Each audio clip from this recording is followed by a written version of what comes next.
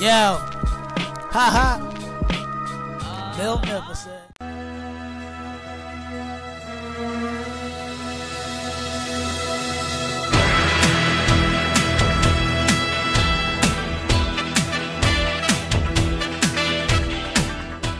What is good, YouTube? It's your boy Magnificent coming back actually from a different angle. Today I have a nice little sneaker review to go over with you. You can see by the title, and I know it's another Shattered Backboard 3.0 video, but a lot of people don't know the backstory, why it happened, why did Nike come out with this shoe, etc., etc.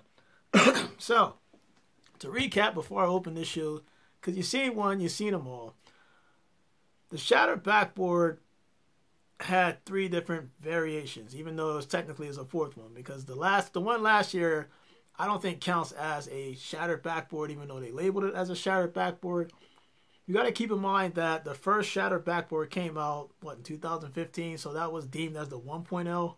There was a reverse shattered backboard that was released.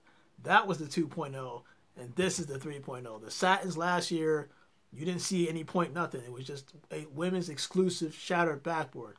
So, with that said and done, you probably saw the video earlier before this came on with Jordan in the air, gliding, dunking. Get rid of this. Gliding and dunking and pretty much doing what he wanted when he went to Italy.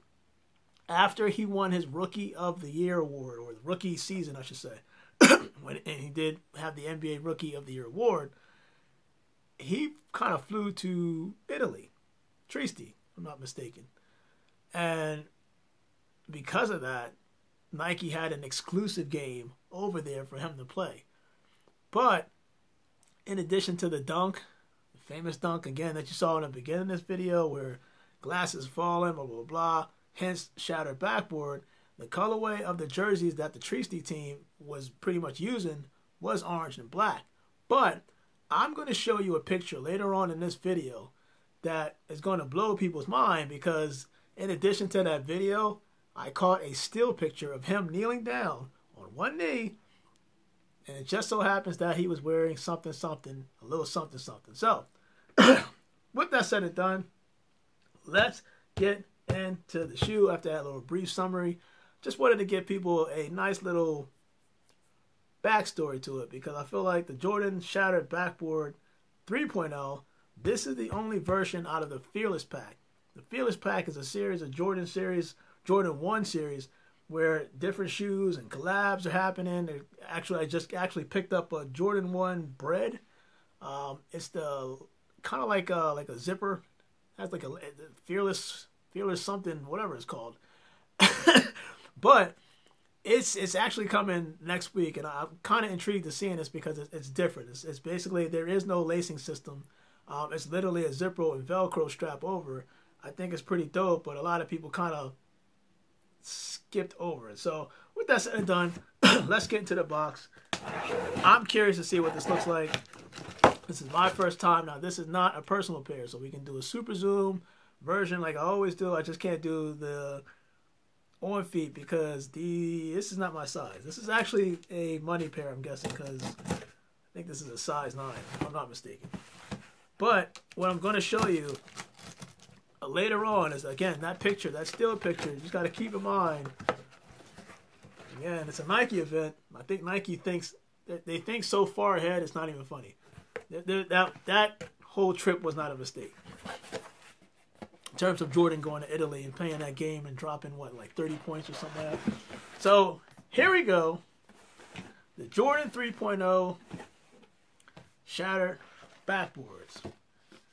And of course, make sure you have no fugazis. This thing is real. This thing is real. But again, I don't make the news.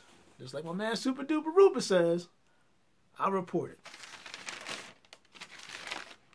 Whoa. Alright. Okay. Now, I get it. A lot of people aren't a fan of the way it was designed. But you got to keep in mind that this shoe will probably not be re-released. I don't think, and it's going to be a while. going to be a lot. Like, if you get your hands on this, keep it. And the reason why I say that is because this is patent leather. When I looked at the pictures, I thought that the patent leather was hard. This is soft patent leather. I mean, softer than your Jordan 11s, the Concords. I don't care what it is. This is real soft. I didn't expect this. Based off the pictures from what I saw, I thought it was going to be like some type of hard patent leather, but this is nice and soft. This is good quality. And the fact that you can sit there, I'm doing this right in front of you so you can see, and you don't have to worry about creasing. That's another thing. You can crease this all day, and it would still look like this. It would still have that shattered effect. This is the only Jordan 1 shoe that has that type of effect. That's why, again, I get a lot of people disappointed that they wanted like a full. They wanted this without the shattered effect, but quite honestly, it makes more sense to not just do the basketball colors for Tree State, the basketball team that Jordan wore, which was orange and black, but I think it makes more sense to have that shattered effect because that's exactly what it is. It's a shattered backboard. It resembles a shattered backboard, so it only makes sense. I like the vintage look that they did on the bottom. I forgot what this was called. Some type of vanilla something. Excuse me, I have a cold. There you go. Pale vanilla. So, again, this is size 9, right? And, of course, you got there's a stamp inside here. But just looking at the shoe, I'm kind of amazed. It's just patent. It's literally just patent leather all around. And, of course, you've seen it like everybody else's videos. You know that. You got to have some. I just don't think that just because this is here makes it authentic. Now, this is straight from Nike. Obviously, unless they make fake Nike boxes that I don't know about. Not this box, but the actual shipping box. So, I was able to get one of those size 9s, like I said, one of those money shoes, but I plan on keeping and holding on to this because I couldn't get a personal pair. My pair, I think, is harder to get in my size than this size. This is a size 9. I normally wear a size 12.5. So, Nike typically only makes but so many size 12.5 sizes for most shoes. So it just so happens that I was able to get these size 9s. I'm pleasantly surprised that I was actually getting them, but I'm actually glad that I actually have them in the collection because I did want to see these for myself.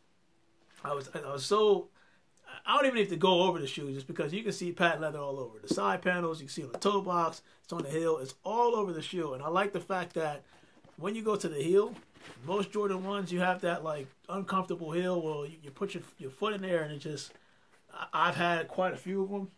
Namely, there was, you see this one right here. We all know about the turbo greens. If you see like Jordan 1s, you notice they don't really have that cushion on the heel. This, and I think the Crimson Jordan 1s that released, I think in January, they have that nice soft cushion on the back. That's what they did with these Jordan 1s. That's why I think that this, even though it looks like a Halloween-themed shoe, it makes sense for the marketing team to come out with this shoe around Halloween. Now, of course, there's another Jordan 1 coming out, red, white, and blue. I call it the Firecracker because the popsicle, if just Google the Firecracker popsicle thing, you'll see red, white, and blue. But with that said and done, my opinion about the shoe, I actually like it. Right? There's no signs of white anywhere, so it's not like it can dirty easily. I feel like with this vintage midsole, I don't think that this could dirty easy. I mean, you'll see spots and variations of dirt, but it'll be easy to clean off because of the colorway in itself. Now, let's go pull up the picture or whatever that I was talking about, the still picture. And you're now looking at Jordan on one knee. Now, Jordan's on one knee, but take a look at, you can see my arrows. Of course, I'm pointing at the yellow one, which obviously is Jordan. But take a look at the actual shoe that he's wearing. It's the original Jordan 1. Now, keep in mind, if you're in Chicago, because the NBA All-Star Game is in Chicago in February, that shoe will be released next year in February. So I'm pretty sure a lot of people are happy that that shoe is going to be released. Again, Nike is very smart when it comes to marketing.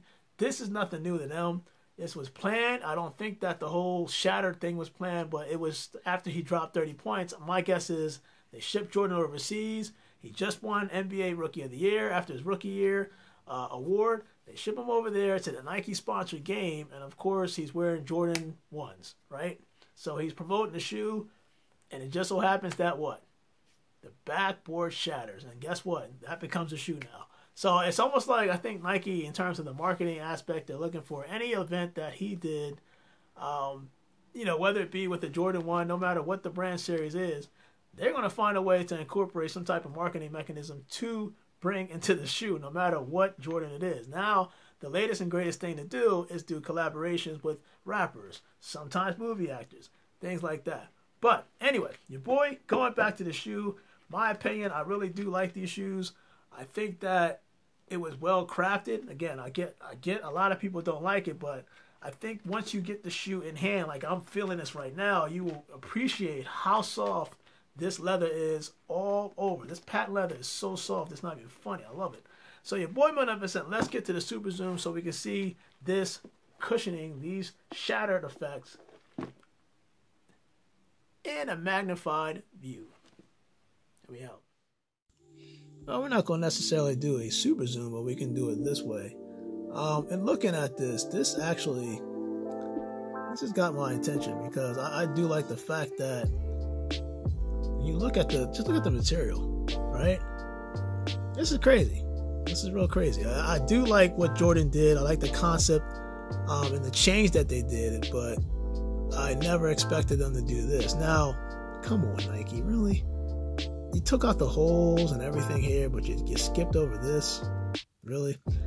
Anyway, looking at this actually is pretty dope. Like, I did not expect Nike to execute like this. Now, this is the toe box test that most people should, pretty much try when they get their Jordan Air Jordan 1s to make sure this is good quality. When you can press down on an Air Jordan 1 and it comes up that slow, you know that this is good leather.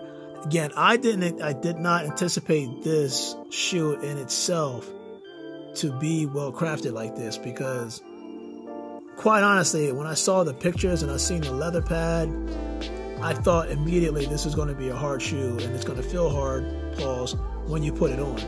But it's the actual opposite. And you can see, like right now, like the leather, like I said, I'm not over exaggerating, I'm not trying to oversell this, but the leather on this is very, very soft for a leather pad shoe. And it's very durable. Now, the fact that on the colorway for the midsole, like this vanilla that they have on here, like I said before, like this is going to be hard to dirty, but it's going to be easy to clean. So you can have like a repellent cleaning solution on the shoe, but leather pad, yeah, it's not really going dirty. Some people will wear the shoe, some people won't. Obviously, I can't wear this because it's size 9. But from what I see, Jordan 1s typically have the craftsmanship is typically good. It's really good. I don't really see any defects on most Air Jordan 1s.